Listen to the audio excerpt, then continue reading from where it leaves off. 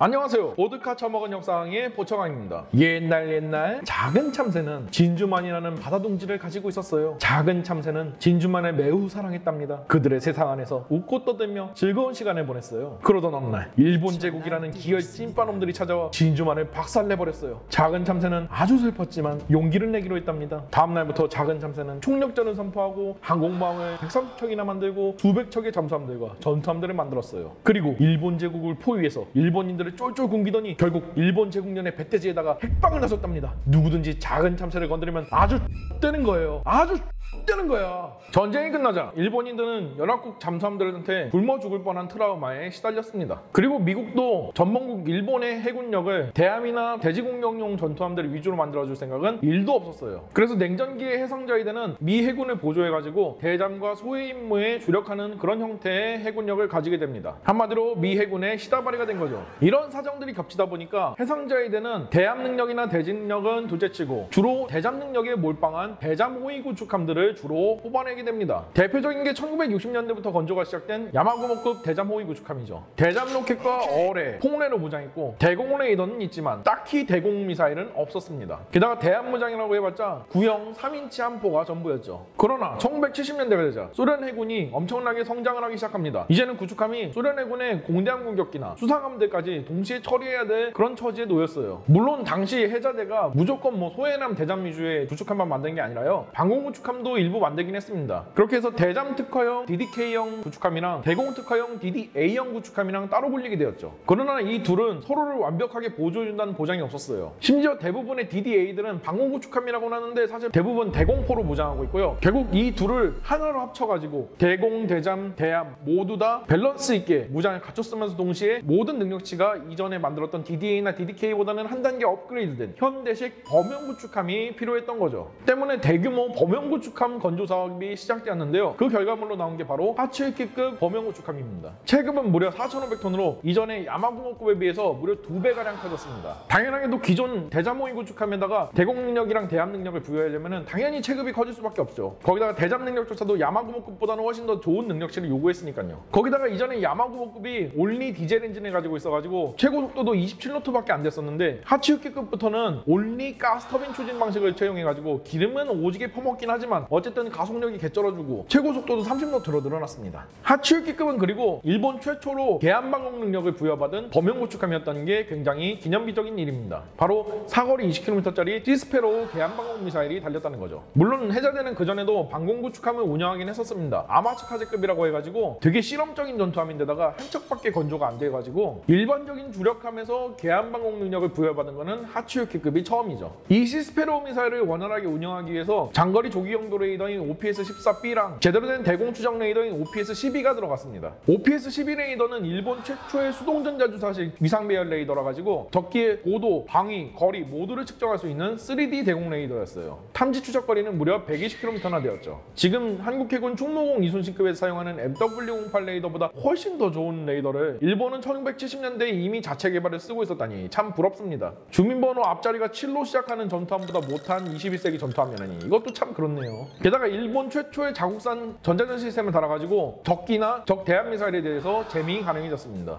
여기에 20mm 펠랭스 시우스 2문을 가지고 있어가지고 만약에 적이 대함 미사일이 시스페로나 전파방해를 뚫고 들어온다고 해도 최후의 순간에 이 펠랭스들이 요격을 진행해줍니다. 대함 능력도 대대적으로 개선이 되었는데요. 하푼 대함 미사일 8발이 장비되었습니다. 또한 76mm 오토멜라라 함포가 달려가지고 높은 연사력과 정확성을 가지고 있는 그런 함포를 가지게 되었죠. 하츠유키급은 이렇게 대함 능력과 대공 능력만 추가되고 끝난 게 아닙니다. 이전에 야마구모급에 비해서 대잠 능력도 한층 더 올라갔어요. OQR-1 신형 예인 소나가 장비돼가지고 훨씬 더 공격적인 잠수함 탐색 임무를 할 수 있게 되었습니다. 당시 기술로는 범용 구축함용 소형 함수 소나 하나로는 거의 날아오는 어뢰에 대한 경보만 가능하면 다행인 수준이에요. 하지만 예인 소나를 사용하면은 다양한 음역대의 센서를 갖다가 소시지처럼 배열해가지고 이걸 갖다 길게 늘어뜨려가지고 운영하면서 여러 음역대를 청취해가지고 적 잠수함을 훨씬 더 효과적으로 잡아낼 수가 있죠. 여기다가 대형 헬기 경납고랑 헬기 착륙 착륙장까지 마련해가지고 대형 대잠헬기인 시킹 헬기까지 원활하게 운영이 가능했습니다. 여기에 아스록 대잠 로켓, 경월의 발사기, 거기다가 일본 최초의 어뢰 기만 장비까지 달아나가지고 훨씬 더 생존성이 극대화되었습니다. 이 모든 체계를 전술 데이터 통합 체계로 묶어가지고 함정의 C4I 체계로 일궈낸 게 바로 하츠유키급의 시스템입니다.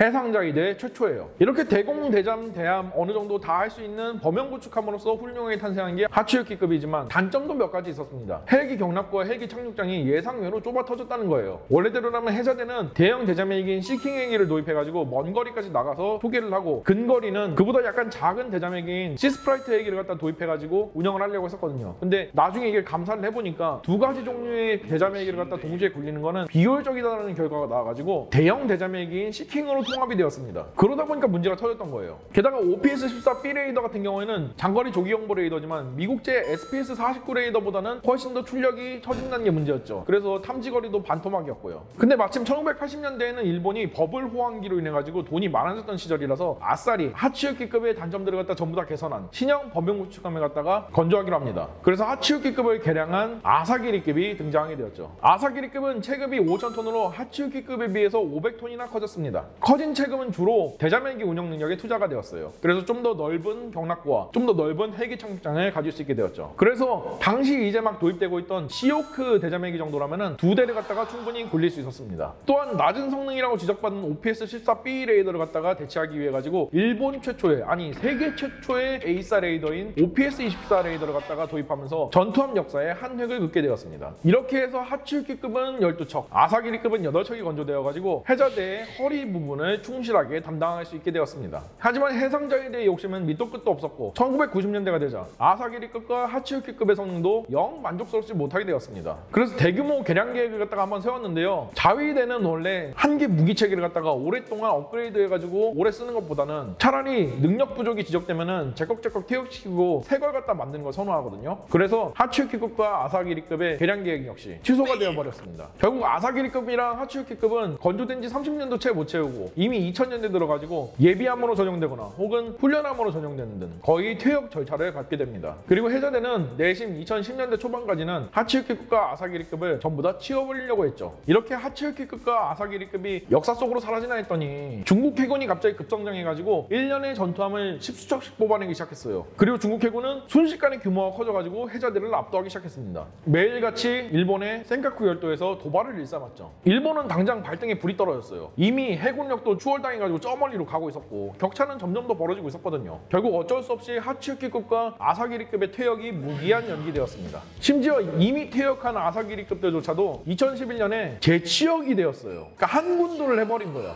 해자대가 얼마나 급했으면 그랬겠습니까? 그나마 하츠유키급은 먼저 건조된 함급이다 보니까 노후화가 좀 심각해가지고 2021년까지 쓰고 전량 퇴역을 했습니다. 하지만 아사기리급은 아직까지도 운영하는 중이에요. 추후에 모가미급이 대량 양산되면은 그때 퇴역한다고 합니다. 총평하자면은 아사기리급과 하츠유키급은 해자대 88함대 전설의 시작을 알린 그런 전투함입니다. 그리고 해자대의 허리 부분을 지금까지도 충실하게 지켜준 그런 전투함이죠. 기술적으로도 매우 진보되었고 심지어 세계 최초로 에이사레이더까지 달린 기념비적인 전투함입니다. 다만 말년에 중국 해군이 갑자기 급성장해버려가지고 한 군두를 내버리는 아주 우픈 전투함이기도 하죠. 해자대는 이렇게 뛰어난 전투함을 가지고도 만족하지 못했습니다. 아사기리급조차도 여러 단점이 있었거든요. 대표적으로는 헬기 경납고를 선체랑 연결시켜서 일체화로 설계해놓은 게 아니라 그냥 선체를 먼저 만들고 그 위에다가 박스형으로 헬기 경납고를 만들어가지고 얹어놓은 형태였거든요. 그렇기 때문에 내구성도 굉장히 떨어지고 안정성도 떨어지고 다른 나라 전투함들은 헬기 경납고 위에다가 무장을 추가하거나 센서를 추가할 수 있는데 아사기리급과 하츠유키급은 그러지 못했다는 거죠. 무게가 무거워지면 안정성이 떨어지니까. 그래서 이런 문제들을 해소하기 위해서 후속 범용 구축함 사업을 기획했는데요. 해상자위대의 신비전 다음 편에 기대해 주시죠.